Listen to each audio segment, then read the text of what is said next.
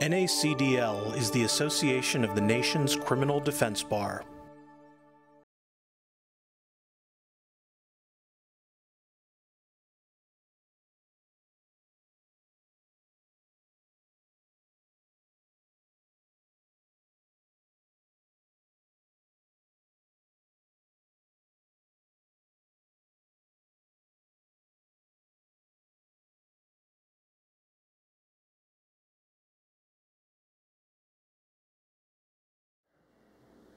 Hour number 2. So we're going to talk about investigating a false confession claim in this next phase and what we do once we decide to take a case for investigation purposes. And it involves investigating within the 4 corners of the confession and what additional investigation outside of the confession that we do. But when we think about these cases, we find it helpful to use a framework that Richard Leo developed and that he and I wrote an article about, which are the 3 pathways to a false confession. These are 3 errors that occur in every single case of a proven false confession. The first is the misclassification error. What made the police think that the innocent person was guilty? That's your first question you have to answer. Why did they go wrong in the first instance? The next question, of course, is the coercion error, and this is the stuff of voluntariness and Miranda challenges that you're all accustomed to doing in your pretrial motions.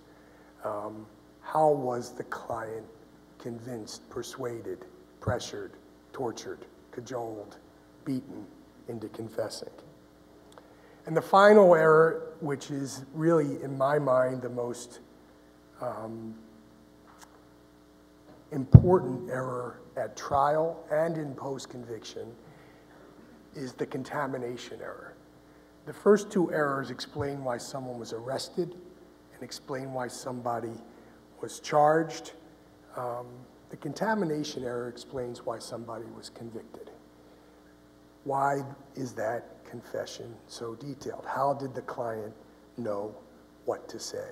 You need to answer these 3 questions in order to form a compelling narrative of innocence. So the first of these 3 errors that we try to answer in our investigations is the misclassification error, which, again, as Steve said, is how did the police get the wrong person in the interrogation room in the first place? So to answer that question, you need to know that there are 2 stages, generally, of police questioning that happen in any given criminal case. There's the interview stage, and then there's the interrogation stage. The interview stage is information seeking. It's an officer sitting with a lot of different people, maybe, asking open-ended questions about a crime. Where were you when this happened? What do you know about the victim? What can you tell us about the way that about what you saw or what you didn't see? Open-ended questions. The officer isn't doing a lot of talking. They're letting the person that they're questioning do a lot of the talking. It's information gathering. Then there's the second stage, interrogation. This is the type of questioning that happens not to gather information, but to get an admission. That's the goal of interrogation. It happens after the police have come to the judgment, you are guilty, and now we need to get that admission out of your mouth. The interview, which is the first of these 2 stages, that often involves what's called behavioral analysis. This is a Reed and Associates term. It essentially, in my view and our view, equates to human lie detection. It's the concept that deception, lying, manifests itself totally involuntarily in certain behaviors, mannerisms, choice of words, things like that involuntarily express themselves while you're talking. And the theory behind behavioral analysis is that a properly trained detective can read these unconscious signs of deception. So this is a page from the Reed Interrogation Manual, which is called Criminal Interrogations and Confessions.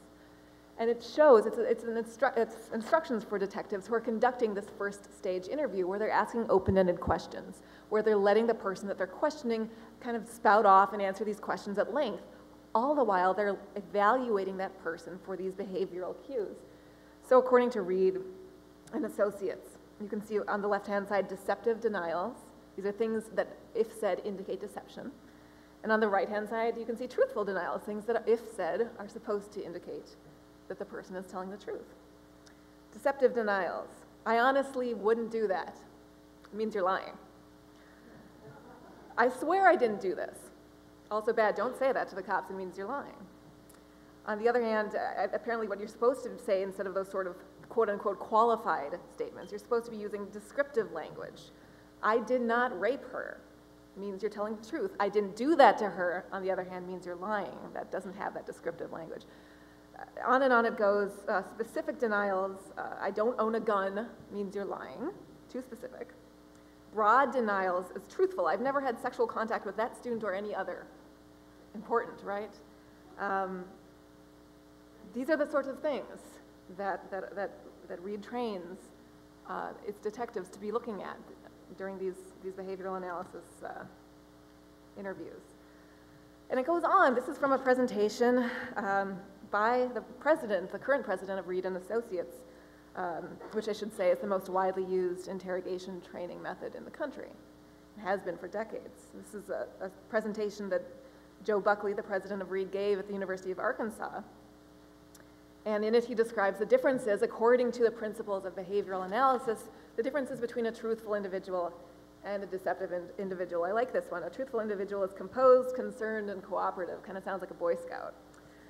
On the other hand, a deceptive individual slouches, so watch out for that.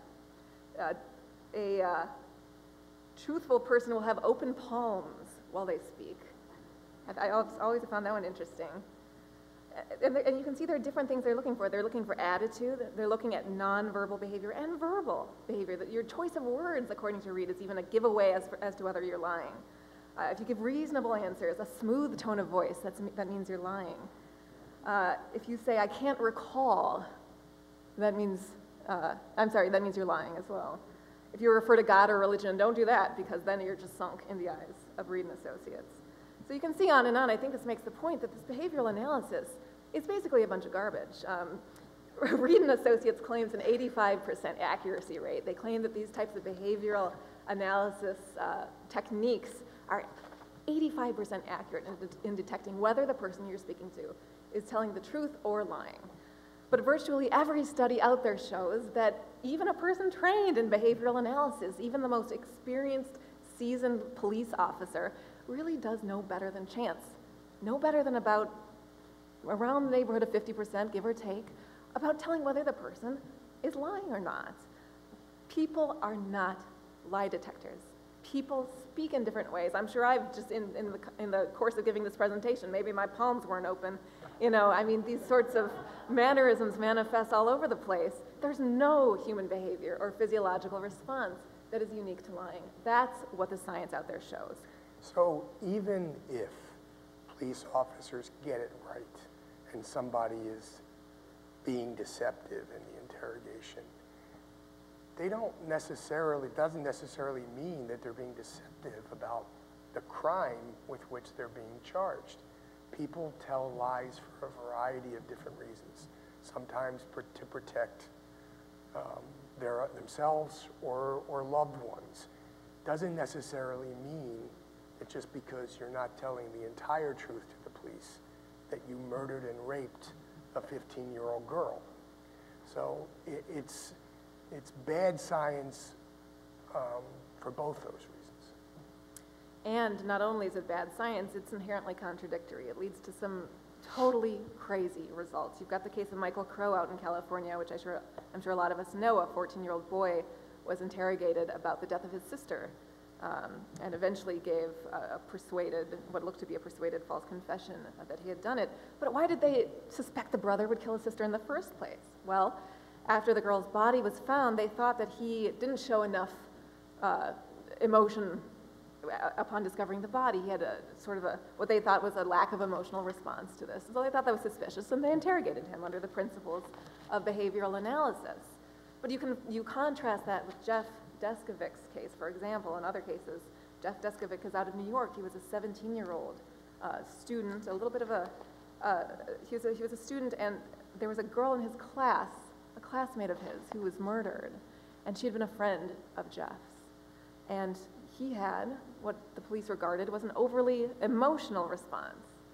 So in that case, the overly emotional response is what caused the interrogation. You can see these contradictions in behavioral analysis. You can't get it right, but it causes such a toxic chain of events to be put into place. The consequences of misclassification and of relying on this behavioral analysis science is the perpetuation of this human lie detector mythology that increases police confidence in the accuracy of these completely erroneous judgments. So it leads to investigator bias that carries throughout the course of the entire investigation, that's passed on to the prosecutor, that carries on even post-conviction. And most importantly for our purposes, this behavioral analysis stuff can be what triggers the decision to change a questioning session from an interview, open-ended, non-confrontational, to an interrogation, confrontational, accusatory, premised on the fact that the person you're talking to is guilty. But there are other types of misclassification errors out there. There's criminal profiling themes that abound amongst law enforcement, just some of these. If there's no signs of forced entry, it must be an inside job. The last person who was with the victim must be the killer. If it's a loved one who dies at home, a family member must be responsible. All serial killers are white. We saw that one in the Beltway sniper context quite a bit. It's incredibly frequent for law enforcement to attribute what they call a gang motive to a crime that occurs in a neighborhood that is quote unquote gang infested. And another common profiling theme is that if a killing appears to be particularly bloody, particularly violent, there must have been satanic motivations at play. So anytime I see a report prepared by a criminal profiler that describes the kind of person who would have committed the crime, I take a much more close look at that case. There are a number of documented, proven false confessions where police, because they hadn't any leads and because the case was growing cold, retained a criminal profiler and got a description of the kind of person who would have committed the crime. In Jeff Deskovitz's case, I see Jeff here, they got a profile of the person who they said he was 5'10", white or Hispanic, knew the victim, was a loner, and the perpetrator turned out to be over 6 feet, black, and a stranger to the victim. But that profile caused them to focus on people in her immediate circle, in her school, and led them astray. So here's a good example of the power of these sorts of profiling myths in the West Memphis 3 case, which is, of course, a very high-profile case out of West Memphis, Arkansas, involving the deaths of 3 8-year-old boys who were killed in a particularly, or at least it appeared, were killed in a particularly brutal fashion. Their bodies were found naked, submerged in a stream of water. They'd been hogtied with their own shoelaces, and the bodies were covered with what appeared to be cuts and bruises and lacerations and mutilations of various kinds. It's a horrible discovery for the people of this small town, and it triggered one of these profiling myths. Because of the apparent brutality of this crime, it must have been satanically motivated. And these are 2 early police reports that were from that case. You can see on the left a very, very early police report right after the discovery of the body, the case number in the box 93-05-0555. Well, after the criminal profiling myth of Satanism took place, took hold, and began to spread, you can see in later police reports, lower right, that case number changed, 93-05-666.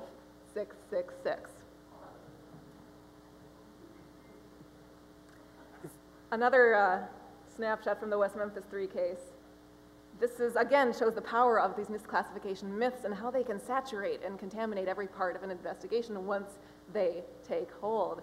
This is a receipt of evidence gathered during the execution of a search warrant at Jason Baldwin's house, one of the defendants. You can see the items highlighted in yellow. Let's see, they found 10 black shirts up there at top, another black shirt, and then 4 black shirts down at the bottom. This was gathered as evidence and was actually introduced at trial against this kid, the fact that he owned black shirts. that was viewed as evidence of Satanism, which in turn was viewed as evidence of guilt. This is how pervasive and ridiculous these misclassification errors can become.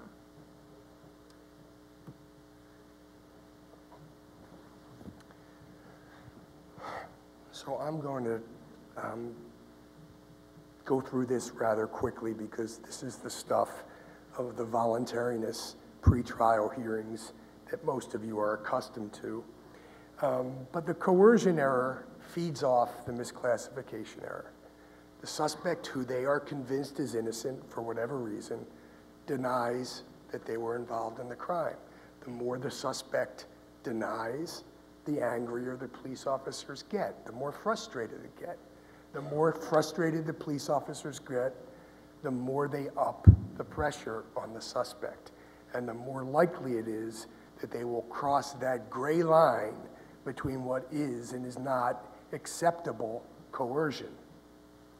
The interrogation process, unlike the interview, is guilt presumptive. It's accusatorial, it's suggestive. It is an interrogator-dominated interaction. More than 90% of the talking is going to be done by your interrogator, and they are allowed to use deception, they're allowed to manipulate, and they're allowed to use coercive psychological methods that either suggest or imply a benefit or some harm to the defendant.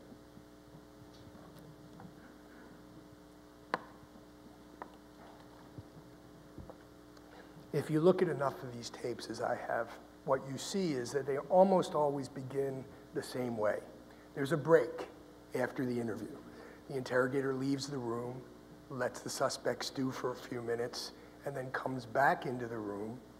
And with the suspect seated, the interrogator stands over him and says, "We're not here to talk about whether you committed the crime. We already know that. Our investigation has shown us that." And then they may launch into a few false evidence ploys. What we need to know is why you committed the crime, because why you committed the crime will enable us to help you. And that confrontation, that first accusation of guilt, or the belief that the suspect is guilty, then comes to lead the interrogator to interrupt every time the suspect tries to assert his innocence or deny. And Joe Buckley is very clear about this. He's got his tapes with the Reed and Associates group, and he says, you have to interrupt these assertions of innocence, because the more a suspect asserts his innocence, the more psychologically tied he gets to that position. And we have to break him from that position. Oftentimes they will move closer to the suspect, they'll move their seat closer, and then they use both minimization and maximization. The maximization is the interrupting of denials, the certainty of the evidence against them, the overstatement of the evidence against them, the use of false evidence ploys. But the minimization involves providing the suspect a face-saving excuse for why they committed the crime. If it was just an accident, we can work with that. If it was impulsive, not premeditated, if it was in self-defense, in a rape case, if it was consent, both legal and moral excuses that explain why the suspect might have committed the crime. Sometimes it's the race to the witness phenomenon. In multiple defense cases, everybody wants that witness status as opposed to the suspect status.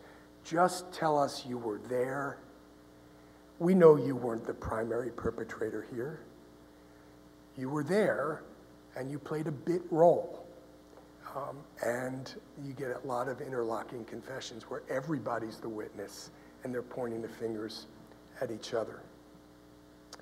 The classic Reed technique is the presentation of an alternative question, a forced choice question that gives the suspect one of two choices. And the suspect, if he's rational and he's going to answer the question, is going to pick the lesser of two evils. Was this planned or did it happen in the spur of the moment? Okay. And we know, and you'll hear more about this in the third hour, when we talk about the psychological science backing for the power of minimization. But when suspects hear these alternative scenarios that imply leniency, they think just that. If I accept that lesser scenario, I'm going to be treated more leniently. They don't have to be told that. They get it. They read between the lines through a process called pragmatic implication. Reed tells his interrogators, that's not our fault if they read between the line. We can't be responsible for what they think. But in fact, that's what the entire interrogation process is. It's about shaping and confining the choices of the suspect and making some of those choices appear rational and others appear irrational. And so the power of minimization is often, as you saw in the initial video, when children are involved, people confess because they think that by doing so, they'll be allowed to go home. And when you are under pressure for that long, home is the great life preserver, the opportunity to get out, to be with family, and to put an end to the stress of an interrogation. And in each one of these cases, that was the reason that caused the defendant to crack. It's important to talk a little bit about polygraphs and their role in interrogations. There are legions of polygraph-induced false confessions or voice stress analyzer-induced false confessions.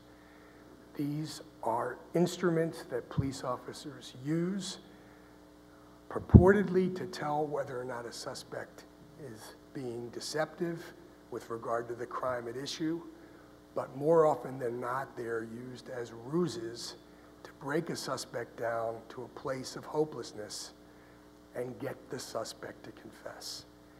Many times you will see a suspect ask for a polygraph. Let me take a polygraph. I'm sure I'll pass it. And police officers will comply. But sometimes they lie about the results of that polygraph. And when that polygraph is not the life preserver, is not the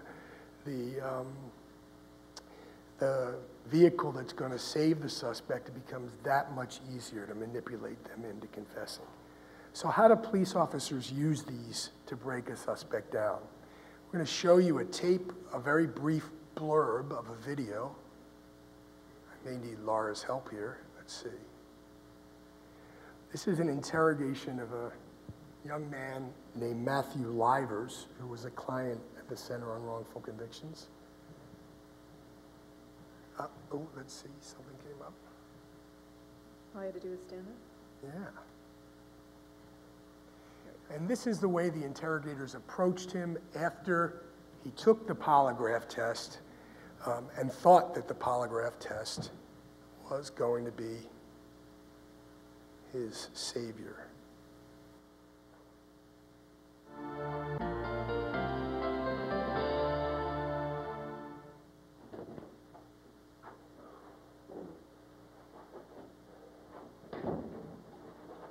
Guys, I had nothing to do with it. Let's just get this out in the open, okay? We're seeing a different side of you, okay? Before you were pleasant, we're starting to see a different person come out. Listen, we trust these. This is a tool that's used. Well, listen, let me speak, okay? This is a tool that's used, okay? You came in here, you knew that. You answered questions, and the questions that you were honest about show that you're honest. We have no reason to lie to you. But when I ask you a question that specifically has to do with the death of Wayne, you fly off the chart. These guys have been doing hundreds of these. Hundreds. Listen, we can see you. We've been watching you. okay? We've been watching. You're involved in this up to your ears. And if you think this will go away, this is a high-profile case. This will not go away. How am I involved in this? I'm not. You are involved in it. How? I can read the questions they ask you, and your emotions are just flying off the chart. I mean, Your I'm not- subconscious body is telling the machine, you cannot fool it. I didn't have anything to do with this. You did. I did not. You did. I did not, Bill. You did. No, I didn't. I'm sorry, you did. Okay? We now know. We now know, the two of us know, and this will go like donuts with a bone. This will not go away for you. So this machine doesn't know you. It's an unbiased observer. And we place utmost faith in the results of this machine, and it found that you were lying. And Laura, I need your help. All right, there you go. Okay. Actually, it's my turn anyway. There you go. Okay, so we've talked about the misclassification error, which is, how did police get the wrong person in the interrogation room in the first place? And we've talked about the coercion error, which is once that person is in the interrogation room, how do they get motivated to make a statement that is so drastically against their self-interest as a false confession?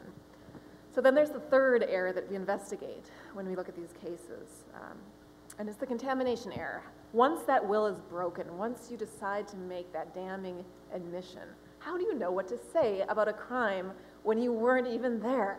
That's the contamination error, and that's a key part of the story that you've got to be able to explain when litigating these cases.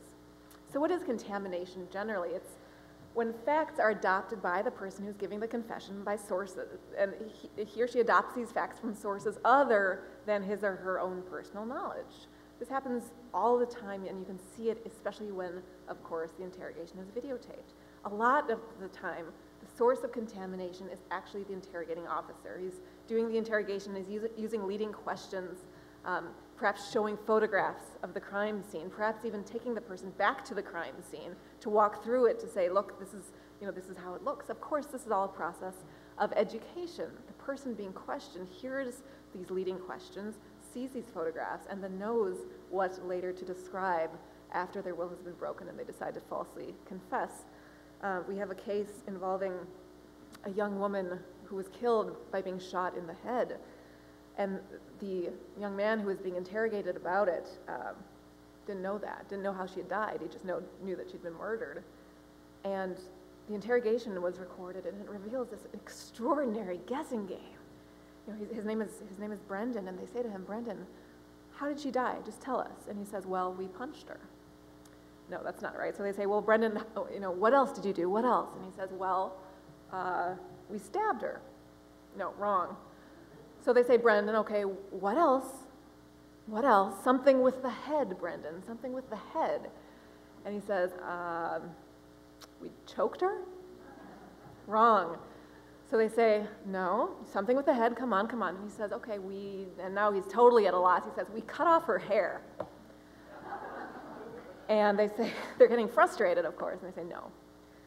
And finally he just says, look, I can't remember, I don't know, I can't think of anything else. And they say to him, Brendan, why don't you just come out and tell us? Who shot her in the head? And he says, oh, the other guy did that. And they say, Brendan, why didn't you just tell us that? And he said, I think quite truthfully, because I couldn't think of it. He just couldn't think of another way that somebody would be killed. But when we saw that in this particular confession, it was just such a powerful instance of this sort of macabre process of contamination that can happen during these false confession cases. But it doesn't have to only come from the officers. And I should say, often, this comes from the officers inadvertently. Of course, they're frustrated with this guy's not giving them what they think they know, and they sort of slip into leading questions inadvertently. But there are other ways that this can happen. Contamination can occur when a case is very high profile, or it happens to somebody in the community. The defendant may well know rumors, gossip about what happened, may well have read newspaper articles about the case. That's what happened in the Daniel Villegas case that I mentioned earlier, the drive-by shooting in El Paso.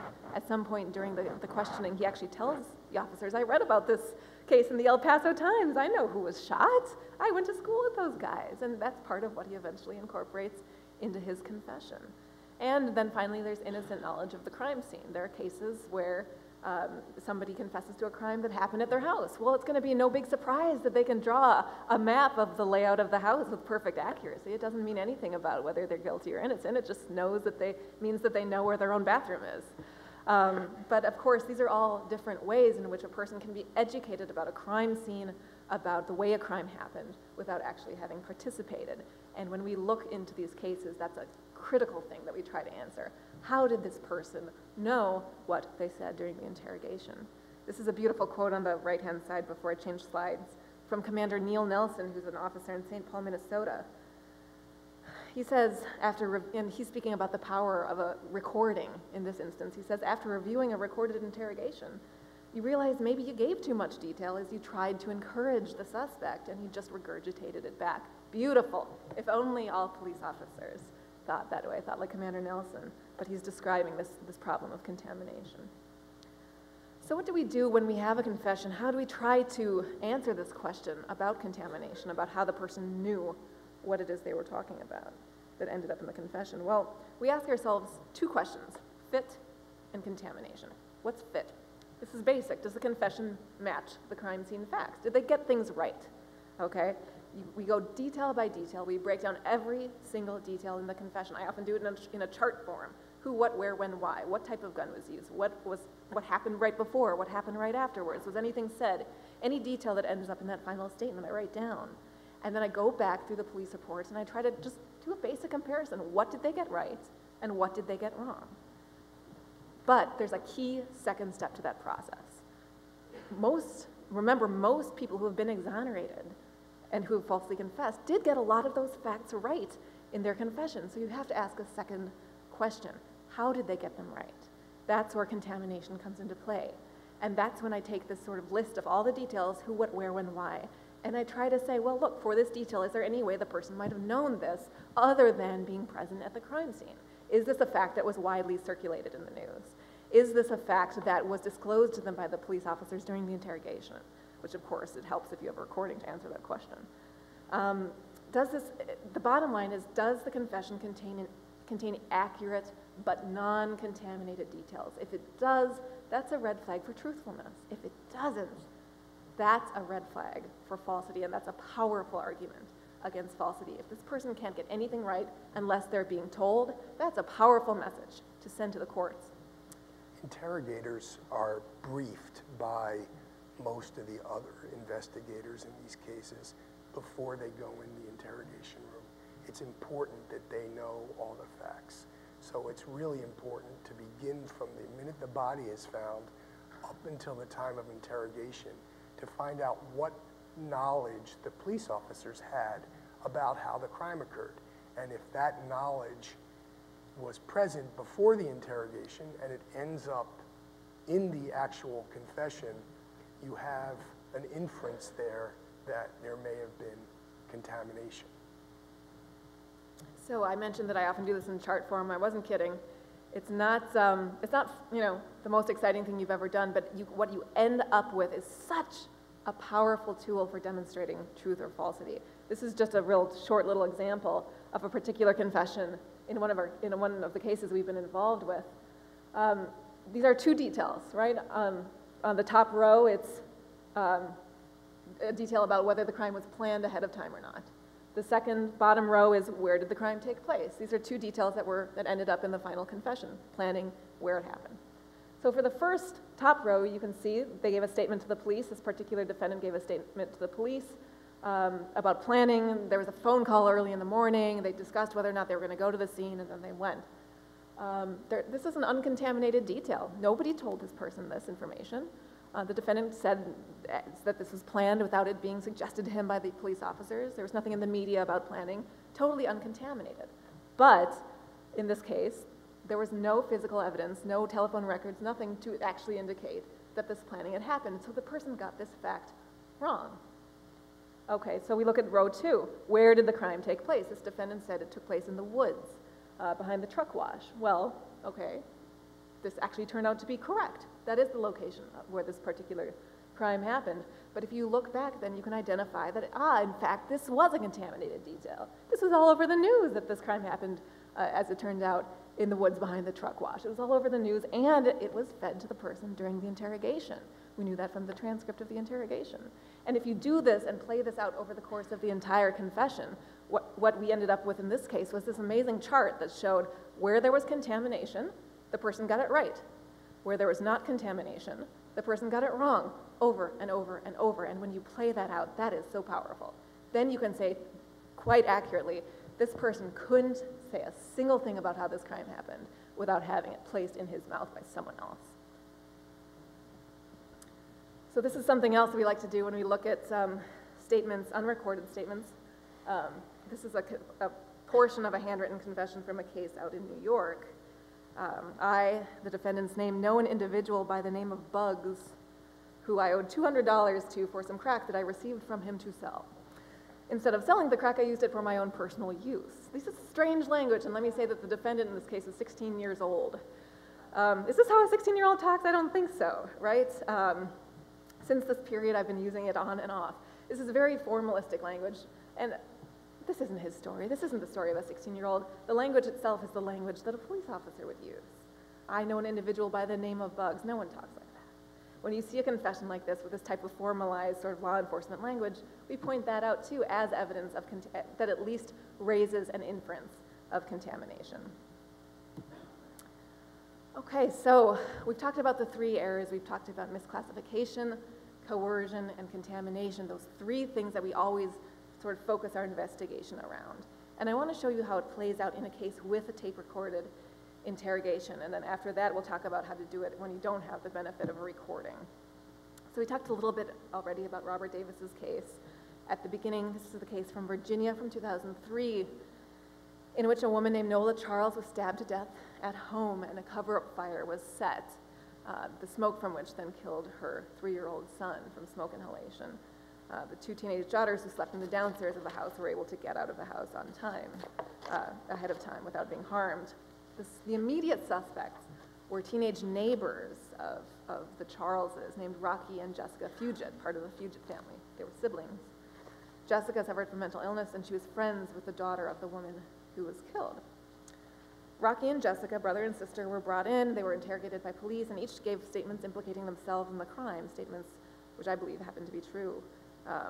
Both of them, though, implicated a host of others, all students from their school, and they included 18-year-old Robert Davis in that list of names. Now, the police checked out all those lists of names, all those other names. Most people had rock-solid alibis. Robert's alibi was that he was at home, asleep. His mom was at home, asleep in her room. It's not a great alibi. The police decided to interrogate him. So he was arrested shortly after midnight on February 22nd, 2003 at gunpoint. And they proceeded to interrogate Robert Davis, who they believed was the third perpetrator. And I pulled out some video clips from this interrogation so I can show you, I hope, the ways in which Robert Davis, who's 18 years old, a fairly intelligent, savvy, kind of, quote-unquote normal-seeming guy, could go from vehement denials over the course of this interrogation to admitting to a horrible arson murder that he had nothing to do with. And it's this kind of story that we look to be able to tell when we investigate these kinds of cases. So I'd like to start out with a clip showing the types of accusations that were made against Robert, the way the police accused him. And do the other thing. Don't turn around. Yep, just face that way for me. And then if you would, do the same thing with your other hand. Take 2 steps forward and you put your hands down at your side. Let's go ahead and tell Robert what his shoulders were. Robert, you're charged with the murder of Nola Charles, of Thomas Charles. You will be charged with the attempted murder of the 2 Charles daughters, Katie and Wendy. You're charged with breaking and entering with the intent to commit larceny and the nighttime as well. You're charged with robbery. Now it's really gotten serious, hasn't it? Yes, it has. Exactly right. And you would not be charged with that, Robert, if we didn't have reason to believe or know that you were in that house during the time that the things took place in that house. Now, this is the time right here, Robert, where you need to step up and say what you saw, what happened, because we already got most of it. And I tell you what, if you don't speak for yourself, then you're in that house by yourself and doing everything yourself. And you're going to get the blunt. So that's I'm the not gonna lie to you. And start telling the truth. I am telling you the truth. I am telling you the truth. I had nothing to do with this. I swear to God, I swear to God all my life right now that I did not do nothing of this matter. I had nothing to do with this. I will take a polygraph test right now to prove to you that I did not have nothing to do with this. You know and I know that I'm not capable of doing something like this.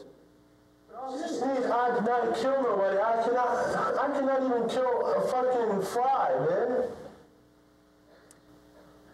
Okay, so those are some of the accusations and denials that happened at the beginning of this interrogation. And as we know from behavioral analysis, Robert's already in the thick of it because he said stuff like, I swear to God I didn't do this, which of course means you're guilty as sin. He also says, I'm not capable of doing something like this. I couldn't even kill a fucking fly. All of this is like, deception written all over it, according to Reed and Associates. But you can notice a couple of other things from this clip. The posture, right? I mean, these officers are cornering Robert. Robert's 18 years old. He's well over 6 feet tall. He's a big guy. But they've got him in the corner, literally isolating him as well as figuratively. And you can see that sort of physical sense of pressure in the video as well. And you can see they tell him from the beginning, we know you did this crime. There's certainty. We know it was you, Robert. And that's the power of the accusation. Of course, he responds at first with denials.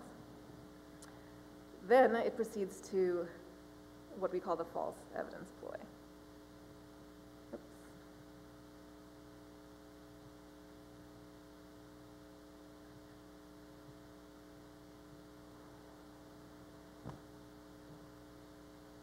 Do the other, don't turn around. Just face that way for me. And then if you would, do the same thing with the other hand, take 2 steps forward. And put your hand forward. You know your skin is the worst thing in the world as far as dust. Can't even see it. Dust is made of most of us human thin skin. That can be picked up, that DNA. That stuff right there, if you touched anything, the glove part can be picked up and match with the shirt. The same thing with the gloves. I can match it to the exact glove you wore. You were there. The evidence shows you were there. The evidence shows you. I can't lie about the evidence. Right, exactly. Of course, he did just lie about the evidence. There was no DNA evidence at all anywhere in the scene. There was no physical evidence whatsoever linking Robert to this crime scene. But he was just told, essentially, that his DNA evidence was at the scene. This is part of the process of what Steve referred to as maximization, of presenting the evidence of guilt as completely unshakable, and part of the process of breaking that suspect's confidence down and down and down until the point of hopelessness. Threats and promises. And then if you would, do the same thing with the other hand, take 2 steps forward. And put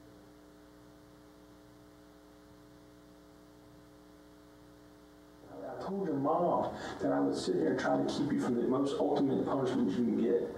And I'm trying to do that, and you're not even helping me to help you. I can't do no more. I can't speak for you, son. The only way you can get out of this is by talking the truth and saying you're a part of it. And the thing is, you're not going to get out of it, Robert. I'm not going to lie to you. You're not going to get out of it. But you might save your life. And the thing is, if you don't come out and tell the truth and admit to whatever part you did, then when you go in front of the judge, I can't say that you cooperated, and they're going to put you away for 90 years. I'm trying to go 90 years, if not worse. And now, if you cooperate, the judge is in control. The judge looks at a guy and goes, man, he cooperated, he didn't cooperate. There's a lot of people in this house. A lot of people have different roles. If you were just in the house, That's one thing. Standing guard or something. One thing, being in the house is one thing. Being, doing other things is another thing. Let's establish, let's do this. We know you were there. We know you were there. It's not him. It's not that big of a deal. If you were just in the house, Rob, it's not that big a deal. I was not in the house. If you cooperate with me, then I can work with the Commonwealth and say that you cooperate with me. But son, if you don't cooperate with me, then I can't do that. And then I can't tell your mom that I can save you from the ultimate. I can tell your mom the truth and try to help your mom. I can't do that. I can't tell her honestly. I can save Robert because Robert will work with me. And it's killing me on that phone back there. Your mom is upset. She loves you, Robert, no matter what. She's loving you. And I'm doing the best to kind of keep that family tie alive. No matter what you've done, she said, I still love him. He's my son. No matter what he's done. And I said, Sandra, I know. And I'm trying to get him to work with me. If he works with me, I will do everything I can to help you see him and get through this. But if I can't do that, I can't do that without him telling me the truth. Okay, so now we're talking about real pressure, right? You've got somebody in this interrogation room who's 18 years old, who's been told that his DNA is on the scene. The officers won't listen to him protesting his innocence. And now they're telling him that he faces the ultimate punishment, and that his mother knows that he's facing the ultimate punishment. And in effect, his mother is going to be devastated by his death, or by 90 years incarceration, unless he tells what the police officer believes to be the truth. And so you can see now this process of reducing Robert down. He's being brought absolutely down to this place of hopelessness, right? We know you did it. We've got your DNA evidence, completely false. We've got your DNA evidence on the scene, and you're going to get the death penalty, and how's your mom going to handle that unless I can go in front of the judge and say you cooperated? Okay, that gets Robert to a place where he decides to confess. This goes on over the course of hours, of course.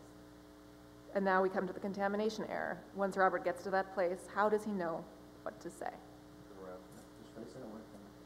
And then if you would do the same thing with the other hand, take 2 steps forward. What can I say that I did to get me out of this? I held her down when they tied her up. Yeah. And then I hit her 2 times. Because they said if I didn't hit her, it would be... Wait a minute, I got somebody else clubbing her, Robert. I got someone else doing that act. You did another act. You know what that act is. And we know. And that's the thing that has something on it that's yours. What might that be? Robert, I'm going to come straight out and tell you what I'm getting. All right? Since you're not going to tell me. All right? You did another act. All right? You did another act to that lady. And you can sit here and say, I got 3 other stories telling me what you did. And why you keep not wanting to say it, because either way, clubbing or doing the other act are the same thing. Except in the fact, you know exactly what I'm talking about. I don't know exactly what you're talking about. Did you, and I'm going to ask you, I'm going to bring it out as a question, but I know the answer. Did you or did you not stab that woman?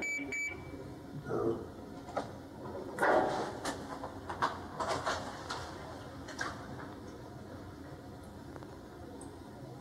I was lying to you about that. I did not stab her. I had the knife, though, and I don't know if it stabbed her or not, but I didn't stab her. If I did, I didn't mean to. You know what you did, and you stabbed that woman. I stabbed her. We are really going on one way here with you. Would it make you feel better if we told you exactly who was with you? Yes, it would, because I can tell you if I'm not hanging out with you, I can tell you that I would not hang out with these people because I don't want to. But you know that kind of defeats the purpose, though, right? Yeah. I mean, you understand that? Is whenever we have to start telling you what you already know. But if that helps you, maybe we can do that. Yeah, I couldn't have described contamination better myself, right? If we have to start telling you what you already know, that does defeat the purpose. It absolutely does. And that's just an example of how it plays out in these interrogations. So that's how Robert comes to confess to stabbing Nola Charles. He goes on to give other details that are similarly contaminated, just as that one was. And then I've got to show you this because I just like the end of this interrogation.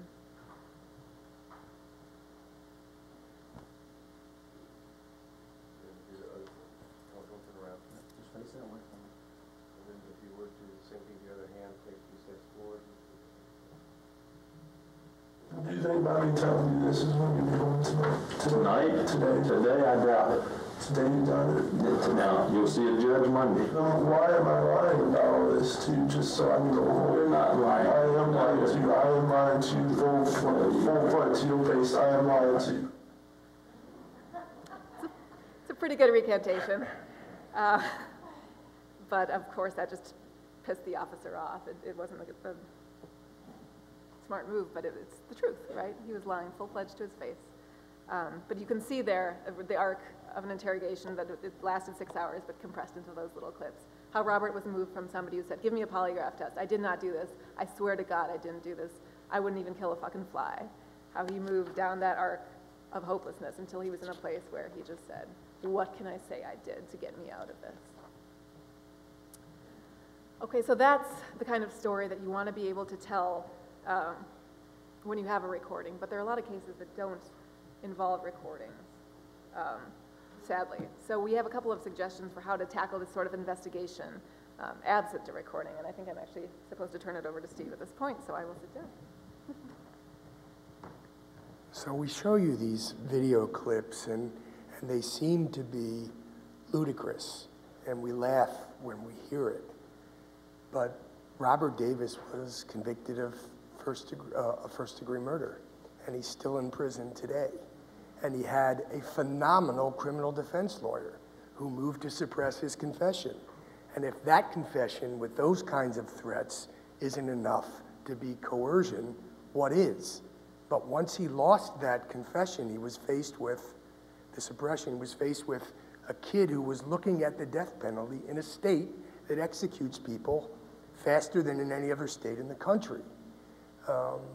And so he entered an Alford plea. And we're working on Robert's case in a clemency fashion. So it seems to us ludicrous that there are judges that would allow this to happen, but it happens, and it happens all too frequently. So when you don't have a recording, it's a much harder job, but it's not impossible. And as I said before, what you need to do is you need to follow the police investigation and find out when the facts were discovered by the police. We know that police talk to one another and that interrogators do not interrogate suspects unless they have most of the facts.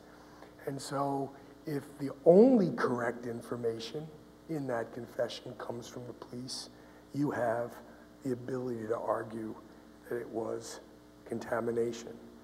And Devontae Sanford is a case, another unbelievable case, where a 14-year-old boy confessed, and he had an awful attorney, and he pled guilty and is serving well over 50 years in Michigan for a quadruple murder that was committed by a man who turned out to be a contract serial hitman. And he came forward and admitted to it, and he was in possession of the gun, and he can't get out of prison, in part because there was a drawing that was made of the crime scene that he agreed to that suggested he had been inside the house, but he didn't do the drawing. Next thing you do is you compare information in the public domain to correct information in the confession. When they get the facts right, you need to find a source for those facts. Sometimes they will get facts right, but it's a matter of a 50-50 guess. In one of our cases, prosecutors went to town over the fact that the victim was shot in the left side of the head, or that somebody was carrying a baseball cap in his right front pocket. You know, there's a 50-50 chance that it's going to be on the left side of the head as opposed to the right side of the head. And we found it much more important that he said to the suspect, which side of the head did you shoot him in? He happened to guess right, and that was considered to be a fact that only the true perpetrator would know. The same thing goes for rumors and gossip and news reports. you need to find a source for the information. This is not on the slide, but the DNA, if you will, in a contamination case without a recording is what's called a false fed fact. And what happens in these cases, and there are quite a few of them, is that early in an investigation, police officers develop a theory of how the crime must have occurred. And they get the suspect to adopt that theory. And later on, after all the test results are in, we find out that that theory was wrong. And so the fact that the suspect confessed to a false theory, especially if you have police reports that suggest the police had this theory, is a false fed fact and is extremely powerful evidence of contamination. There was a false fed fact in Nicole Harris's case. The police officers who went back to the crime scene for whatever reason couldn't envision how this child had strangled himself. The bed sheet that the string was hanging from had been thrown from the bed, and it was on the ground. And that didn't seem like a logical way for someone to kill themselves.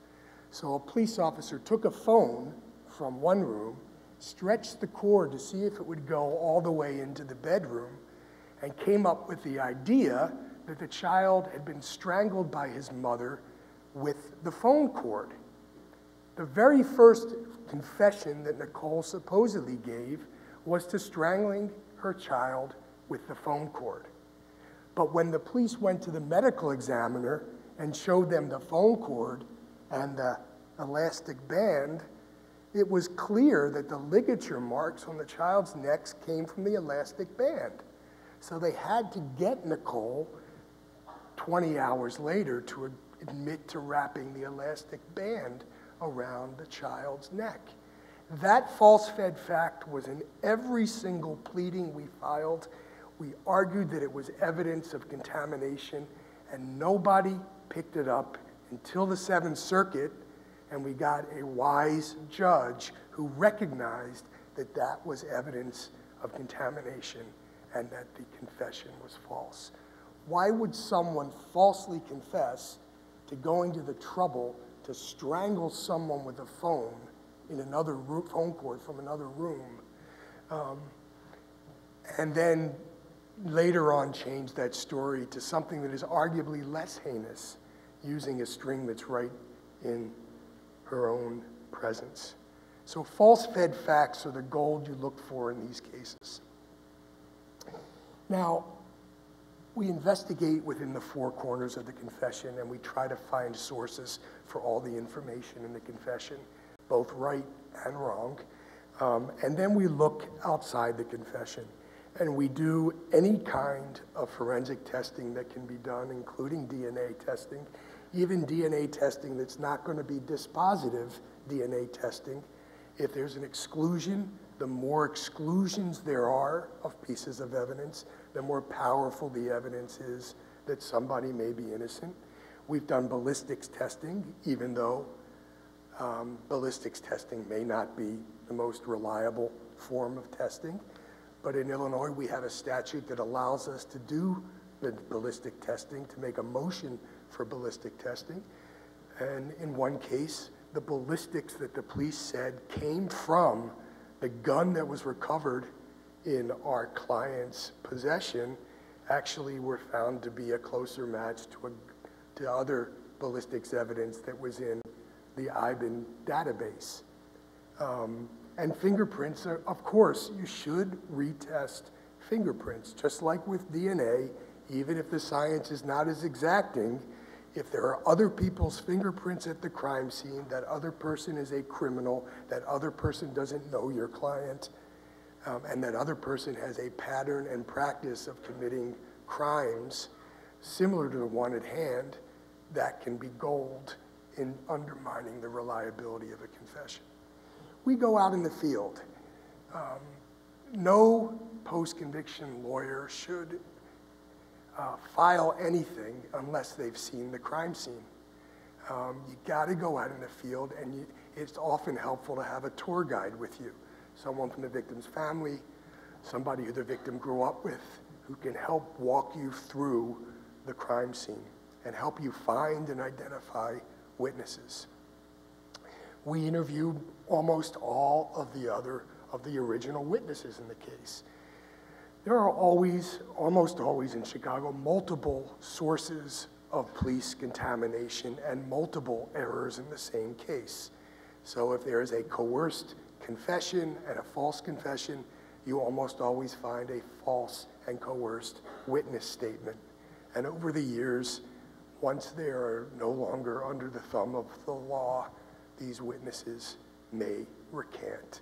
So we do a lot of re-interviewing of witnesses. We file all the post-conviction discovery motions. We look for and try to find Brady material anywhere we can.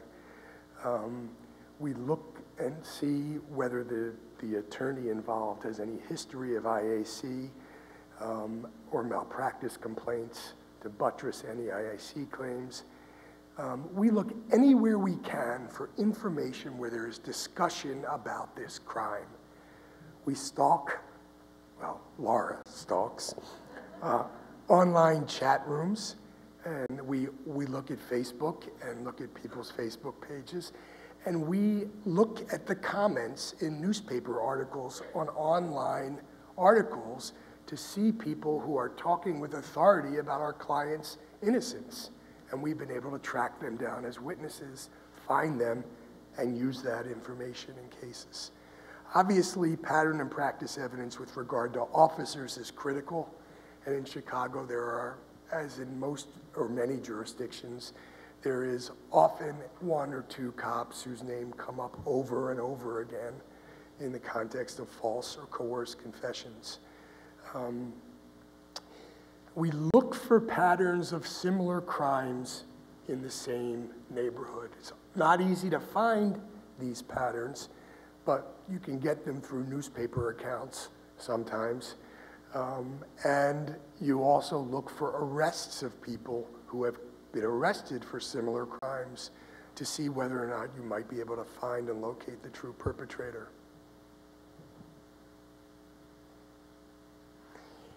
You know, obviously, if you can point the finger at somebody else, you have a stronger case in challenging a false confession post-conviction. If you can try to identify the real perpetrator, if you can narrow the circle of other suspects, you should try to do that. Sometimes it's not possible to do that. Sometimes all you have is a DNA exclusion.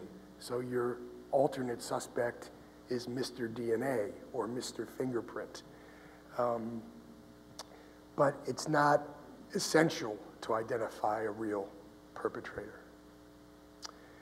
There are some things we'll talk about with regard to multiple false confession cases. I'll do this quickly. But the Central Park jogger case taught me a lesson that all of us should learn, and it's one that requires that you look at the statements of all of the defendants and compare them against each other. Because when you do that, you will often see that they are rife with the kind of inconsistencies that suggest that a story was formulated, that it was fed to one defendant, and then that story was used to browbeat the other defendants into adopting the same or a similar story.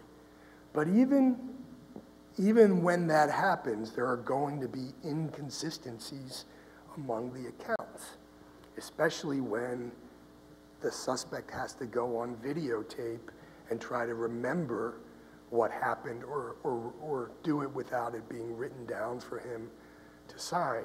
And when you look at the Central Park jogger cases, you see all kinds of inconsistencies on virtually every major aspect of the crime. And that was one of the reasons, in addition to the DNA evidence, why the state ultimately agreed to a motion to vacate the conviction.